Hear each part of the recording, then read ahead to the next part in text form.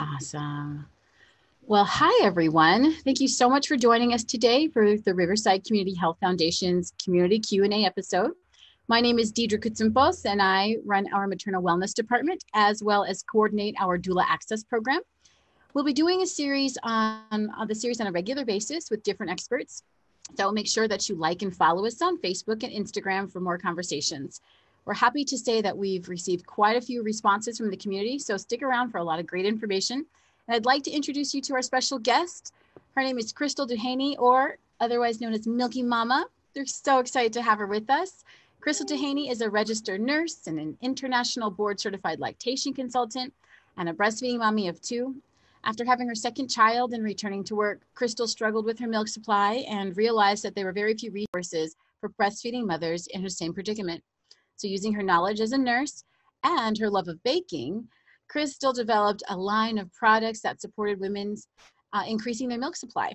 And thus, Milky Mamas was born. Milky Mama has also generated a following of women who help support one another and along their breastfeeding journey. Welcome, Krystal. I'm so happy to have you with us. Hi, thank you so much for having me. I'm so excited to be here. Yeah.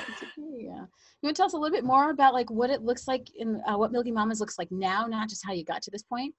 Sure. So for those of you that don't know who I am, like Deidre said, my name is Krystal.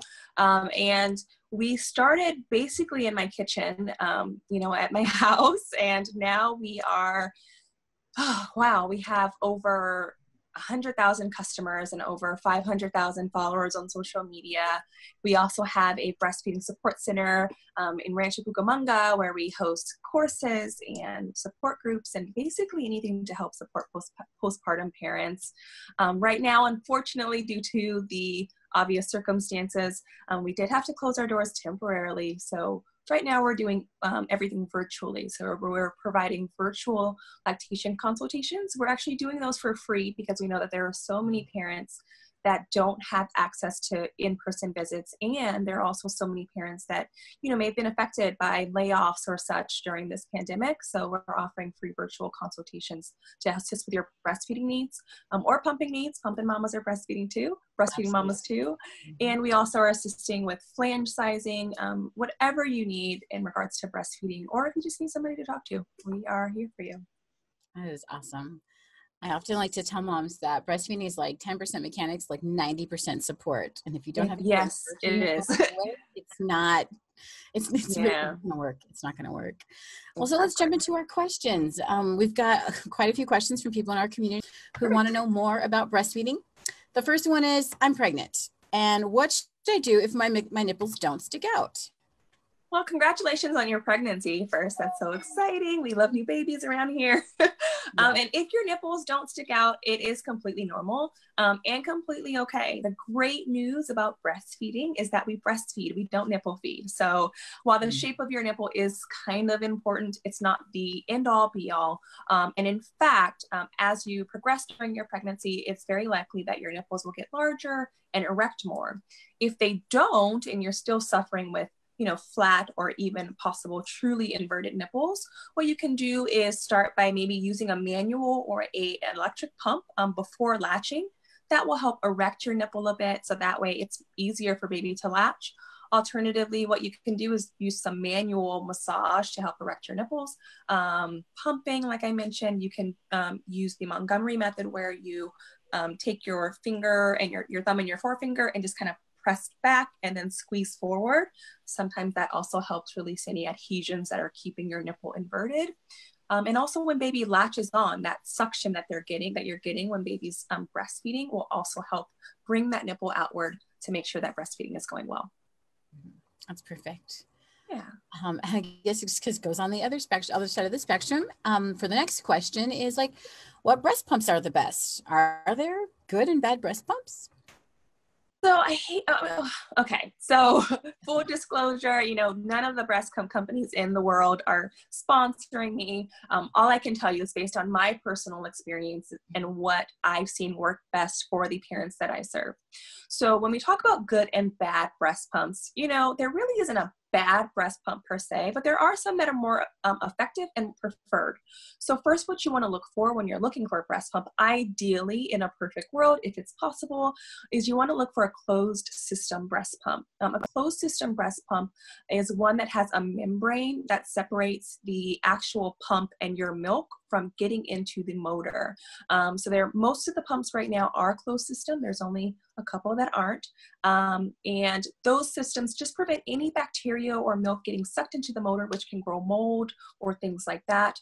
You also want to look for a pump that allows you to pick different flange sizes. Super duper important.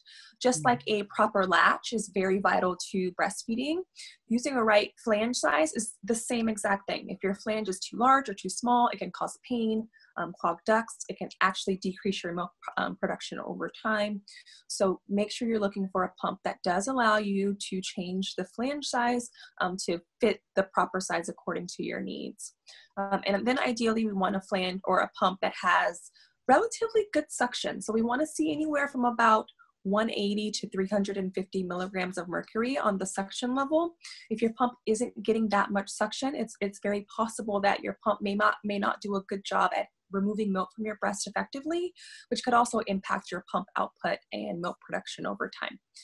My favorite pump, again, not sponsored, happens to be the Spectra because it kind of checks all those boxes. It's closed system. It has great hospital grade suction. It's portable. Other ones that are closed system as well, there is the Amida, which is a closed system pump. Not my greatest on the suction, but if that's all you have with your insurance, like if your insurance only provides you with a certain type of pump, then any pump that you use will do as long as you can adjust the flange size and use your hands while you're pumping. If you're not using your hands while you're pumping, then you're not pumping at all. That's perfect. Yeah. Thank you. That is super informative. So sometimes this happens, but only one breast is producing milk. This mom wants to know, what should she do? So that actually is super common. In the breastfeeding world here, we call that a slacker boob. I hate calling one of your breasts a slacker or I like the to call other. it the super producer, like the big one. Yeah, I'm like, give that other breast a pep talk, like don't call it a slacker. But that's just a common term for it, and it's completely normal. If you think about it, nothing really on your body is symmetrical. One eye may look maybe a little bit bigger or wider than the other. One nostril, same thing. Nothing is symmetrical. In most cases, the only person that the breast that doesn't produce much is bothering is the parent.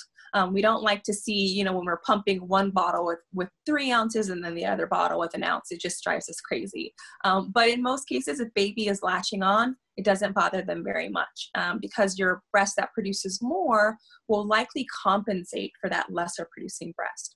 So just because one breast is producing a certain amount does not mean that you can't make enough milk to supply your baby's needs for the day. What you can do for that, if you're noticing that your one breast is producing more than the other, if you're noticing that baby is having issues with milk intake, or if you just have to fix it, if it's just going to drive you crazy if you don't, is start by demanding more from that breast. So latch baby on more frequently on that side, or pump more frequently on that side. Those types of things just to give that breast some extra stimulation so we can change that breast from a slacker boob to a super boob or whatever you want to call it. That's perfect. I love it. This is also like something I personally talk about in my classes a lot, this next question. And the next question is my baby eating enough? I can't tell how much he's eating by volume when he's on the breast versus bottle feeding. And I'm like, maybe we should ask for the next design of humans to have ounce markers on their boobs. Right. Everybody's so much easier. But what can we look for? So how do you know? That is a common question. When you're giving your baby a bottle, you can see like, okay, you took 3 ounces. I know that that's how much you're getting. At the breast, not so much. There are ways that we can check in our lactation, office or your physician's office, which is by a weighted feed. That's not the most accurate, but it does give us a snapshot based on how much baby took in. But as a parent at home, the best way to determine if your baby's getting enough milk is their overall disposition. So if you finish nursing your baby and they're nice and happy, chances are they did well.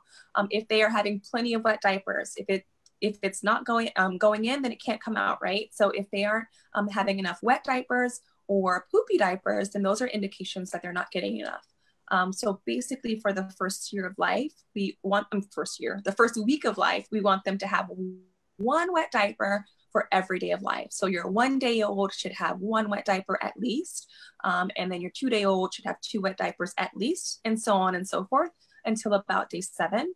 Around day 4 or day 5 of your newborn's life, you want to start seeing their stool or their poop changing from that dark greenish, dark meconium to a nice yellow, seedy, soft poop that we like to see in breastfed babies.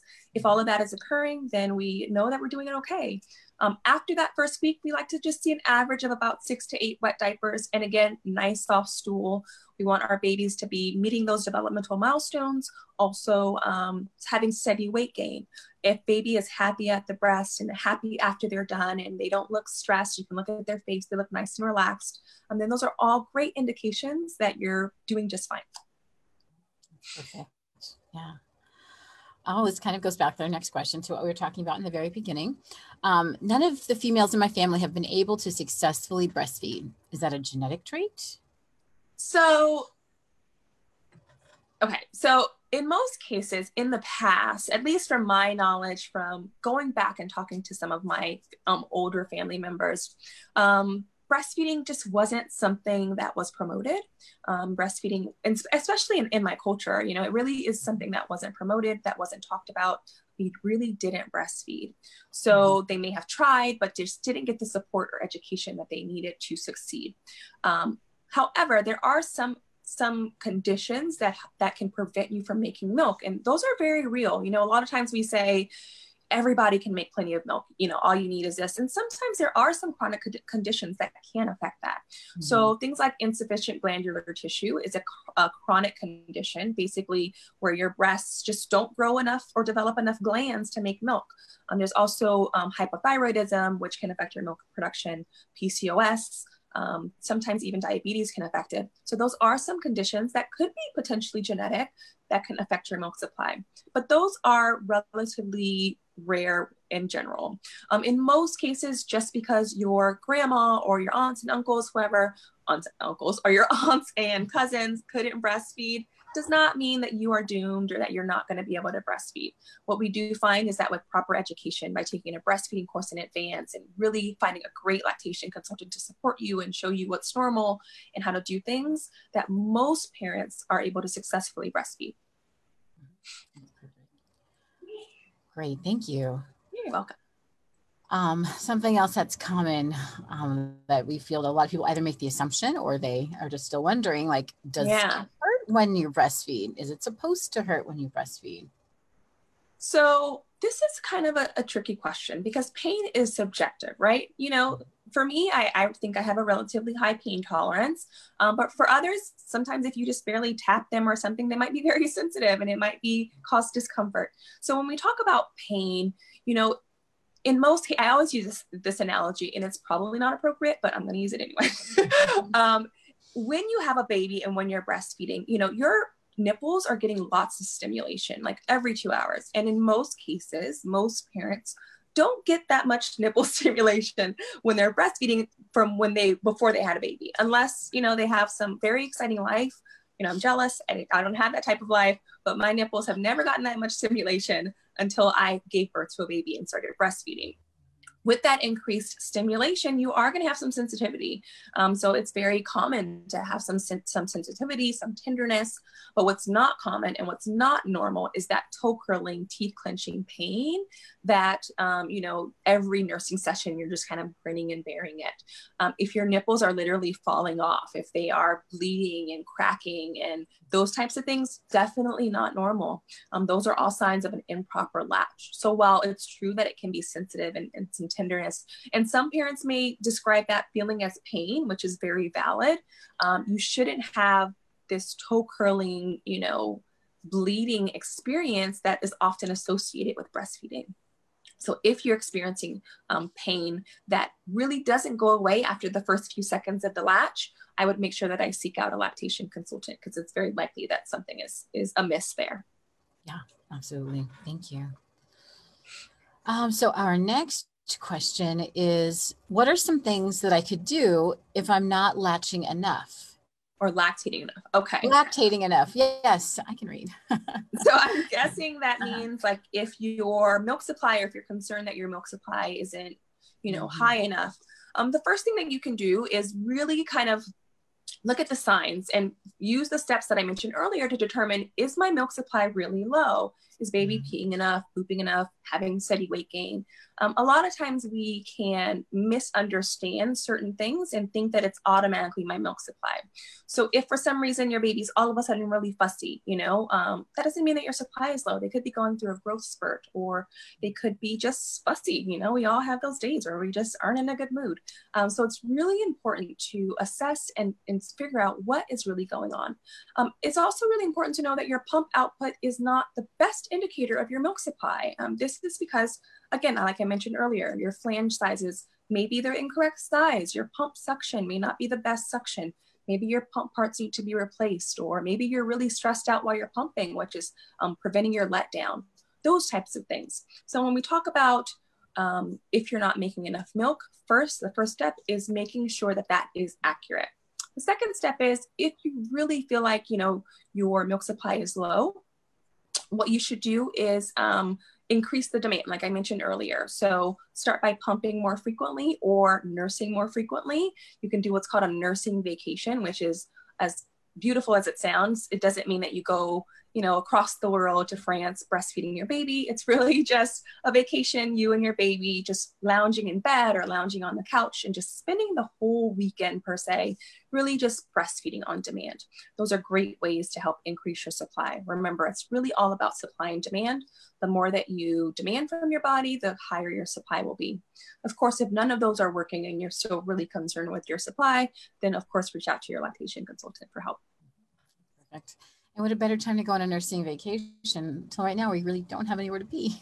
So. I know, I lock myself in my room and say, I'm going on a nursing vacation. Exactly. Now, is it possible to stop breastfeeding for a couple of months and then go back to it? Yes, that's actually called relactation. And a fun fact is that even grandmas can relactate. So just keep that in mind, that however long it's been since you've last nursed or since you've last pumped is generally how long it will take until your milk supply, you know, resumes completely. So if it's been a month, then just plan on spending about 1 solid month really kind of doing, you know, a lot of work and determination to increase and to establish your milk supply again. But it's definitely possible. Parents do it all the time. And if you do need assistance, help relactating, then reach out to one of us. But basically, like I mentioned, it's supply and demand. So if for some reason you stop pumping or nursing, then you just need to restart again. Usually we recommend doing it about every 2 to 3 hours to begin with. And then once your supply is established, then you can just nurse on demand or pump, you know, throughout the day, at least about 7 times a day. That's perfect. Sweet. The next question, we'll continue moving on. What is the likelihood that you'll stop lactating if you're breastfeeding while you're newly pregnant or you're pregnant again? Ooh, that's a good question. So it's possible. It's actually very possible. And this is because a lot of our hormones are really affecting our milk supply. Like I mentioned earlier, if you are, you know, if you have thyroid issues, that's a hormone and that can affect your milk production. So when you're pregnant, or also when you're on hormonal birth control, it does affect your hormonal balance. And because your body is now growing a new baby, it may be causing some hormonal changes that might prevent your milk production or decrease it over time. If it doesn't, and if your supply maintains, it's usually okay for you to continue nursing your baby during pregnancy. Of course, get clearance from your doctor if you're high risk pregnancy. But even if you don't make milk, it's perfectly okay to dry nurse your baby. And then once your new baby is born, you can certainly tandem nurse as well. Perfect. You can just let people know what tandem nursing means, just in case they don't understand. Oh, so of course. Tandem nursing means basically nursing 2 children at the same time. They could be twins. They could be, you know, your toddler or your older baby and your newborn. They could be, you know, whoever. two infants that you're nursing at the same time. You know, sometimes we have adoptive parents that want to breastfeed or nurse their adoptive child. So it could be that. Basically, it's just nursing 2 little humans at the same time. Perfect. Thank you. Next up on our list is what is the oldest recommended age for baby to stop breastfeeding? Ooh, that's a good question. Good questions, guys. So the oldest recommended time is whenever you and your baby decide to stop nursing. There really is no time limit. The World Health Organization does recommend to offer your baby breast milk until at least the age of 2. The average worldwide weaning age is actually somewhere around 2.5 to 7 years old. If we think about other cultures in other countries, you know, they nurse for much longer because it's just more normal out there. So I'm a firm believer of whenever you and baby decide to stop nursing, then that's the perfect time. But there's no specific age that you should stop. Yeah.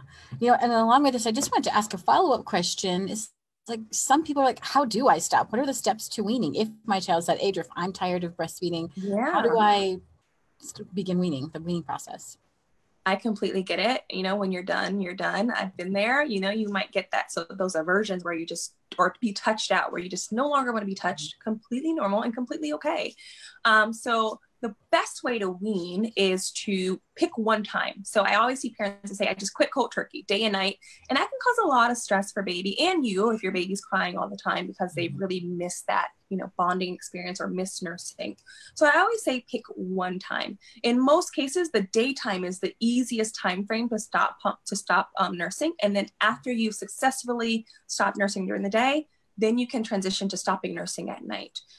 I also recommend the most gentle method is called the don't offer, don't refuse. It takes a little longer than the more aggressive methods like just weaning cold turkey, but it's more gentle. So basically what you would do is you don't offer the breast if, you know, when you're out and about, but if baby does happen to ask, then you won't refuse it.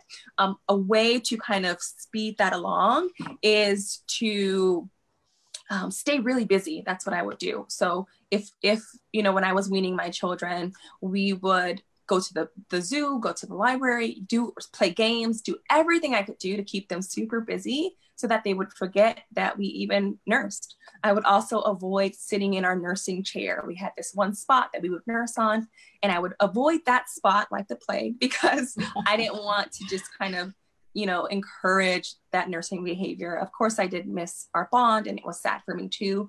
And experiencing weaning grief is completely normal and completely okay.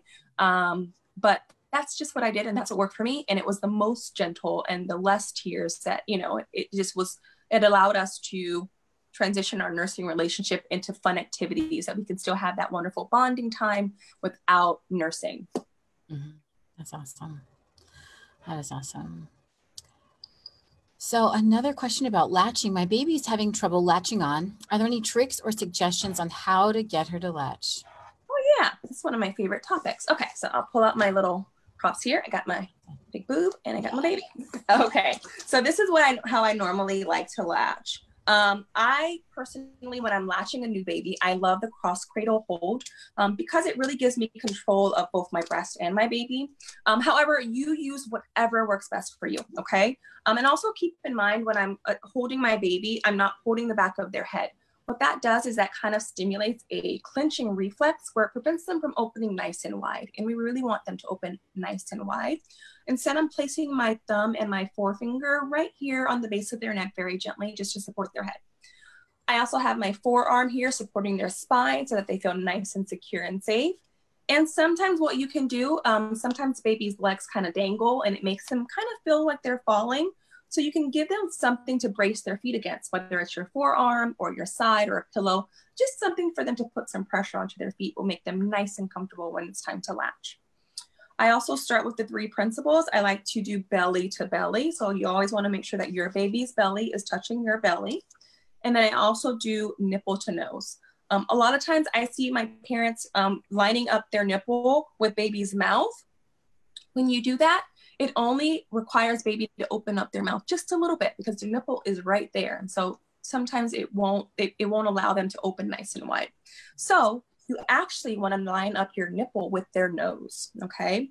Because if you can see, in order for him or this baby to latch, he needs to open up his mouth past my nipple because it's lined up with his nose. So this position really encourages a nice open wide mouth. So then what I'll do is I will make a C hold. There are tons of holds. There's a U hold, a V hold like this, but I like the C hold. You use whatever works best for you. You want to make that hold behind the areola, not up here, which I also see is very common. A lot of times we're squeezing right here, but you really want to get as much breast tissue in baby's mouth as possible. So I like to squeeze a little bit behind the nipple, about a couple inches right here. And I squeeze it like a sandwich, okay? So imagine you have like a big giant hamburger, like a Big Mac. You can't really bite it the way it is, but if you squeeze it down, it's much easier to get a good amount in your mouth. So I'm going to squeeze my breast, nipple to nose, belly to belly. Then I'm going to point my breast or my nipple upward towards the roof of baby's mouth, because that's kind of where we want it to go when baby latches.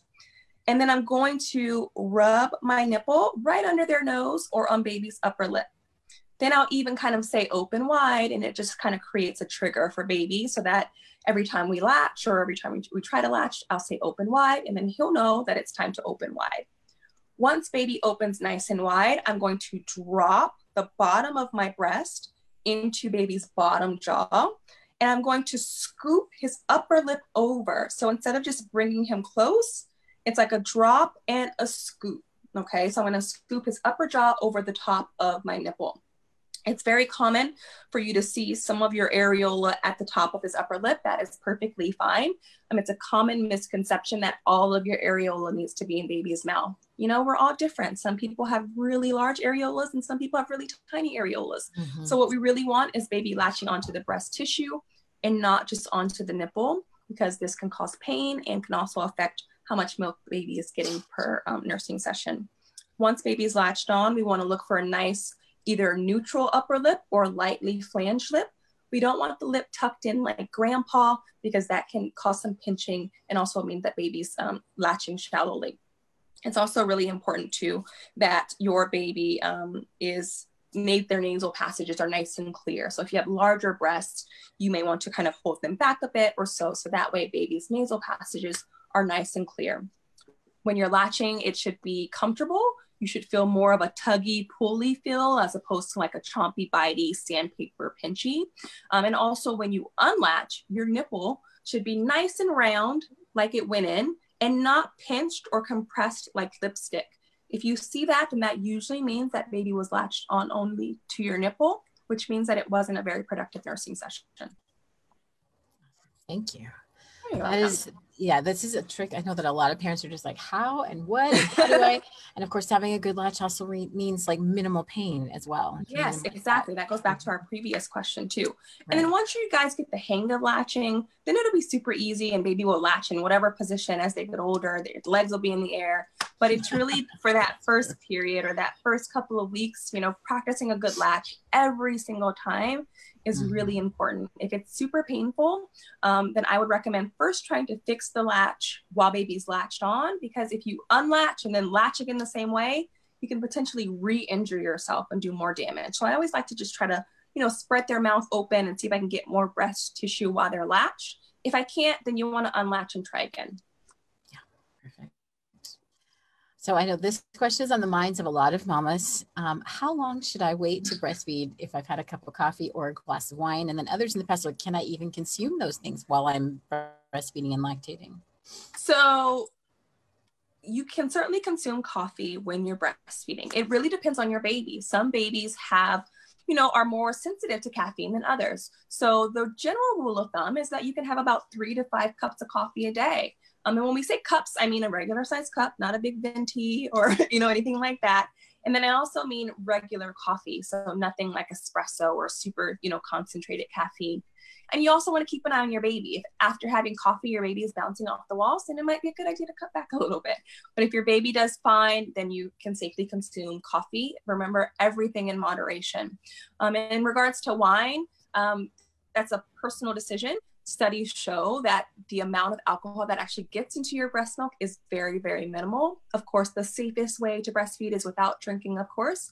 But if you choose to, if you don't have to pump and dump, you're safe to give that milk to your baby if you choose.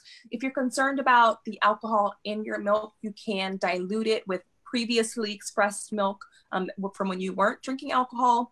You can use it for a milk bath. There are tons of other things that you can do, just don't dump it down the drain. I hate when people do that. You know, that is milk you can actually cry over when it's spilled. I mean, yeah, it really makes me sad. You know, you worked hard for it. So you can, in most cases, you're safe to give it to your baby. But you know, the jury's still out, and there's a lot of controversy over drinking and breastfeeding. In fact, the safest time to drink and breastfeed is at the same time. It's the safest to like breastfeed and drink at the same time because it takes a while for the alcohol to metabolize. So if you're breastfeeding while drinking, you know, it's not even metabolized into your system yet. Will you get some crazy looks? I sincerely think you will, but it's all, you know, a matter of personal preference. Yeah, that's awesome. Oh, and true. Oh my goodness. Our next one up is, I'm planning on going back to work once my company clears us, but I'm still breastfeeding. How long can you freeze and refrigerate breast milk for once it's been pumped? Okay, so the rule of thumb is you can refrigerate breast milk for about 4 days, according to the CDC. I'm a huge fan of smell it and taste it. Smells good, tastes good, then it's good. Because, you know, after 4 days, it doesn't necessarily mean that the milk is bad. It could just mean that maybe some of the nutrients are kind of breaking down a bit. But it certainly doesn't mean that it's not perfectly good breast milk for baby. So if it doesn't smell good or taste good, then it's a good idea to use it for a milk bath, or, you know, send it off to make some breast milk jewelry or something. In the freezer, it's good for about 6 to 12 months. Of course, that depends on where it's stored in the freezer. So if you store it on the door where there's a lot of temperature fluctuations when you're opening the freezer and closing it, then it will likely last for a less amount of time. But if you store it in the back of the freezer where it's nice and cool, then, and the temperature is consistent, then it can last for about 12 months. Perfect. So I know this is on a lot of minds, our next question of families, especially under the circumstances. And the question is, can COVID-19 be transmitted through breast milk? I have not been tested because I have no symptoms, but I've read you can be symptomless and have the virus. My fear is that I could have the virus and then transfer it to my son. That's a wonderful question, especially with what's going on right now. Yeah. So current research has not shown that that COVID can be transferred via breast milk. I think the biggest concern, according to the CDC and the World Health Organization, is actually transmitting it via our respiratory secretions, just like with everyone else. So if you are suspected to have COVID-19, or if you have tested positive for it, or even if you just have a simple cold or something, it's a good idea to just practice good, you know, respiratory hygiene practices. So specifically with COVID-19, if you do have it while breastfeeding or pumping, you should wear a mask. Of course, wash your hands before and after. If you do need to cough, make sure you're coughing away from baby, those types of things to limit baby's exposure. But in reality, if you were infected, your baby has very likely already been exposed because your baby is sharing a house with you. But a really interesting fact is we actually have in our private Facebook group, one of our moms did test positive for COVID-19 and she was hospitalized. And after she recovered, she sent her breast milk off to a research study. And when they tested her breast milk, they found that her breast milk contained very powerful antibodies to COVID-19 in her breast milk. So we don't quite know what that means yet. The research is still out, but I thought that that was super impressive because she has 2 children and neither of them were infected. Both of them were nice and healthy. So that kind of goes to show, like, you know, in most cases with most illnesses, if you do, contract an illness, in most cases, there are only a couple where we don't recommend it, is that you should continue to breastfeed because it's passing those valuable antibodies to your baby to help prevent them from getting sick or to help shorten the duration or the intensity of their illness if they do happen to get it. It blows my mind every time how amazing breast milk is. It's so great. Our bodies are just so amazing. Yeah. Absolutely. Absolutely. And speaking about how amazing breast milk is, it really leads nicely into our next question. Is my baby deprived of essential nutrients when I swap in formula for breast milk? So what is lacking? What could be lacking? So that's a tough question because, you know, formula has saved lots of babies' lives, you know, in instances where there was no breast milk, where mom couldn't breastfeed or mom was separated, you know, there was formula. If there was no donor milk available, then there was formula. So formula is not poison. It's not bad. You know, we do know that breast milk is the best milk for baby, but sometimes breastfeeding doesn't work out. So formula, there is a difference because your breast milk is custom made for your baby. I always like to say that your breast milk is like a custom made like bowl of chicken soup for your baby. Your baby sends signals to your body, and your body responds by making the perfect milk. If your baby is hot, your body will adjust its milk. If your baby is growing good through growth spurt, your milk might be more caloric to meet those needs. So your body is constantly adjusting, which I think is so amazing. Unfortunately, formula can't do that because formula is man-made and it's not really listening to your baby's signals. But formula is an accepted alternative. For what we know, breast milk has tons and tons of ingredients that formula does not have, but it does not mean that if you are a formula feeding mom, that your baby will be less healthy or love you less or be less intelligent, those types of things. You have to do what's best for you and your baby. Yeah. And it's good to know that just one drop of breast milk contains about 3 million cells in it that are beneficial for your baby. So even if you can just give your baby one drop of breast milk and the rest formula, you're doing an amazing thing for your baby. Again, blowing my mind. That's blowing my mind. Oh, so even though it's so amazing and there's so many cool things about it, this mom wants to know, I find myself so tired after I breastfeed, and sometimes I have to fight off falling asleep while I'm breastfeeding. Is it normal? Is there something I can do to help with this?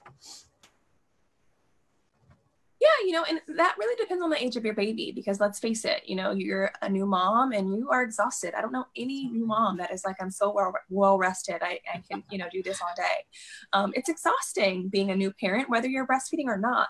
And top that off with, waking frequently to feed your baby. It's normal to feel tired. What I always recommend, and I always tell parents, is to don't hesitate to ask for help.